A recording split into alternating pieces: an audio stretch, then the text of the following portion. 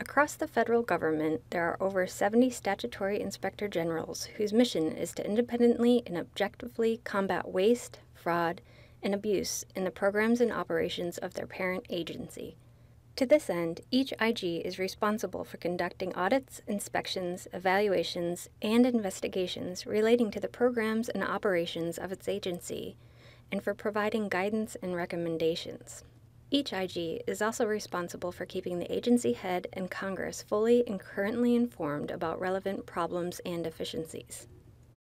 All IGs are empowered by and work within the oversight framework set forth in the Inspector General Act of 1978. Hello, I'm Steve Linick, the Inspector General for the U.S. Department of State and Broadcasting Board of Governors. To fulfill its mandate, OIG performs work in countries throughout the world, as well as in the Department and BBG's domestic facilities. We inspect each of the approximately 270 embassies, diplomatic posts, and international broadcasting installations throughout the world to determine whether policy goals are being achieved and whether the interests of the United States are being represented and advanced effectively. Additionally, OIG performs specialized security inspections and audits in support of the Department's mission to provide effective protection to our personnel, facilities, and sensitive information. OIG also audits the Department and BBG operations and activities to ensure that they are effective, efficient, and economical. The Office of Evaluations and Special Projects is our newest office, and it, among other things, reviews allegations of administrative misconduct by senior officials and looks into whistleblower matters.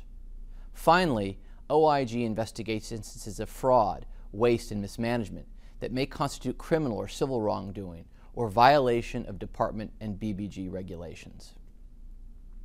We prepare many different kinds of reports that inform the Department and BBG, the public, Congress, about the results of our inspections, audits, and evaluations. These reports are found on our public website. Just to give you a sense of the scale of our work, in the last 3 years, we released more than 400 reports and have identified more than $1 billion in potential monetary benefits. We also periodically issue management alerts, management assistant reports, and information reports, which alert senior Department and BBG management to systemic, high-risk issues requiring immediate corrective action without waiting until the end of an audit or inspection. I typically issue management alerts, and Assistant Inspectors General issue management assistance reports and information reports. I'm Emilia DiSanto, the Deputy Inspector General. To keep Congress informed of both concerns and progress at the Department and BBG, OIG produces 2 semi-annual reports a year for the 6-month periods ending March 31st and September 30th. These semi-annual reports include an overview of our work over the last 6 months. For example, they summarize each report we have issued and identify particularly important issues such as safety and security concerns, as well as significant costs that we have questioned or funds that may be put to better use. These semi-annual reports also identify our recommendations for corrective action. In addition, we include extensive information regarding our investigative work, including matters referred for prosecution or administrative action.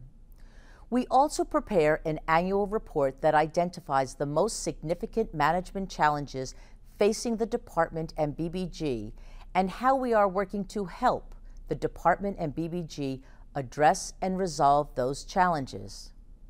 There are several congressional committees with particular interest in the work of State's Office of Inspector General.